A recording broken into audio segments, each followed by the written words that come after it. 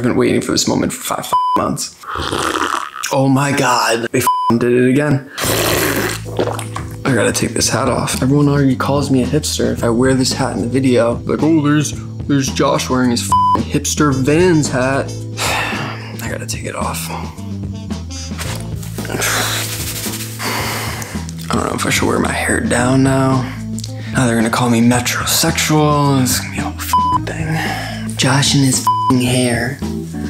A good handful of my friends, they say I look like Jesus. So I don't know if that's a good thing or is that a bad thing? I broke my last hair tie and I basically went an entire 4 or 5 days without a hair tie. It was literally the worst week of my life. What the f am I saying? Let's get to it. We have an extremely special review today. I got a awesome gift in the mail from an online, he's a friend of mine, but I've never actually met him. We're in a bunch of Facebook groups together. He's a fellow beer lover. He knows I love beer and especially craft beers. So a little story time, a little background story. One of my favorite breweries, probably one of my they're in my top 3 favorite breweries in the world, on planet Earth, in the galaxy. Founders Brewing out of Michigan. Every year it fluctuates, but they have a number of special releases. They're here and then they're gone. They're limited releases, special edition. They come out throughout the year in addition to the beers that they produce on a mass level consistently. As mentioned, one of my top 3 breweries in the world is Founders, but one of my top 3 probably beers in the world is their Agave. I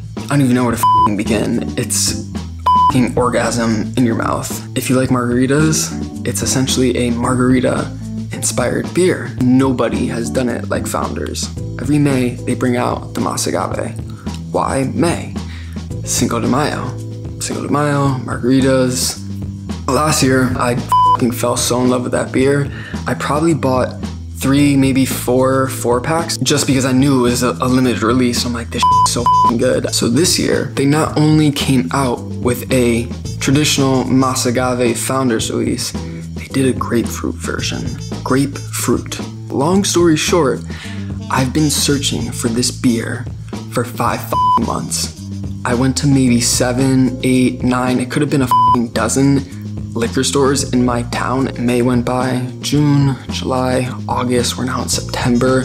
I haven't been able to find this year's Agave. It's been excruciating because clearly I'm in love with that beer. Been trying to get my hands on it, no luck. Like I said, my friend Rob knew how badly I wanted it. He sent me a 4-pack. Bro, it's just a beer, it's just a beer. You don't understand, if you haven't had this beer, it's amazing. Why was I so interested in finding this year's release? It's because every year, there's so many little variables that make every bottle, every batch different in their own little ways. So like 2019 may taste different than 2020's version. That's because this is a barrel-aged ale. Long story short, I was finally able to get this year's 2020 Agave Grapefruit barrel-aged beer. So this is an Imperial Gose style ale, brewed with grapefruit and agave, and then aged in tequila barrels. This isn't your run-of-the-mill whatever beer. 9.7% alcohol. The 2020 release, they write the greatest descriptions. The cocktail inspiration lives on. Our Imperial Gose is brewed with agave and sea salt before being aged in tequila barrels. But it doesn't end there. Once it's pulled from the barrels, it gets a dose of fresh grapefruit juice to ramp up the tanginess and to pay homage to our other favorite tequila-based cocktail, the Paloma. Sweet, salty, and mouth-puckeringly delicious Agave grapefruits. Packaged on 4/18/2020. Yeah, I've been waiting for this moment for 5 months.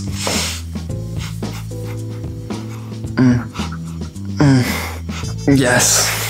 So this is essentially a margarita ale with some grapefruit. Color-wise, had a little amber hue there. A little amber, a touch of cloudiness. Not perfectly clear, golden, a little bit of amber. Who really cares what it looks like? At the end of the day, does it taste good?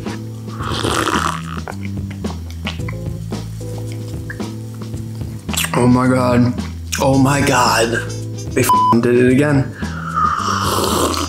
It's so good.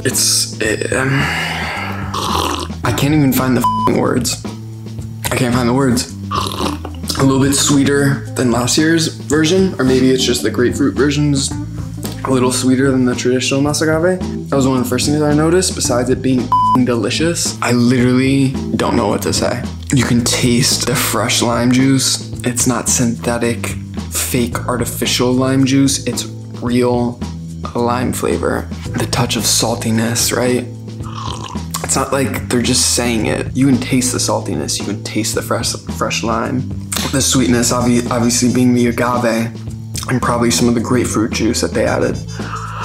I don't have a problem with the sweetness. It's not overbearingly, cloyingly sweet. It is fairly sweet, and like I said, probably a little bit sweeter than last year's. I don't care. Founders isn't around. They do really high quality stuff.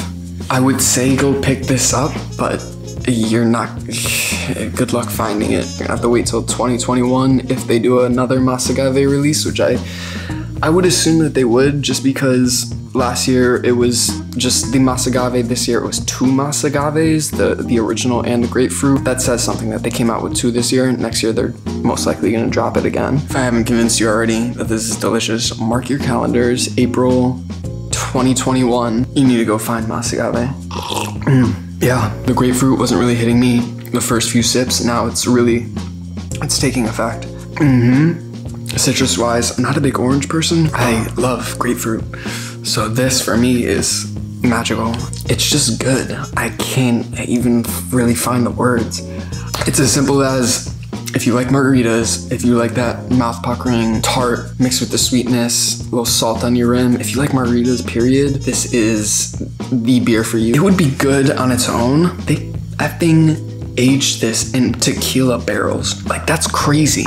Lime being such a intense, you know, upfront, in-your-face flavor, I can't really like go in and taste it and be like, oh yeah, I taste some of that tequila barrel, but you do get the booziness from tequila. It's a glorious beer. It's glorious. Probably no other word in the dictionary that's appropriate. It's a glorious beer. We talked about resippability on my last video. This has that resippability factor because it is so good that you can't wait to have the next sip. Like, you're looking forward to that next sip. And when a beer does that, let's just get to the score already. I'm not gonna go in and give it a 10 because who knows, maybe next year's 2021 release will be better. Then what?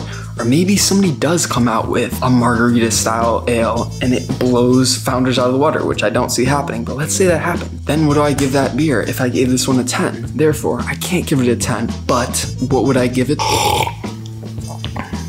9.7 for the 2020 Founders Mas Agave Grapefruit Barrel Aged Gose style ale. Sometimes when I'll look back and be like, oh, I should have scored that a little bit differently. No, that's a 9.7. I'm happy with that score. Phenomenal, glorious. I've been gushing about it enough. So in the comments, are you a fan of Founders? Have you ever had Founders? If you haven't, why haven't you had Founders? Have I convinced you to go buy some Founders beer? Should I be sponsored by Founders? And if you did have this year's 2020 release, and let's say you got to have the regular and the grapefruit, drop a comment. Which did you like better, the original or the grapefruit? If you got to this point in the video, love you, Rob. Thank you so much for sending me this beer. If you enjoyed the video and you got to this point in the video because you're awesome, a little like button. It's on one of these sides, and just if you like the video. That's all I got though.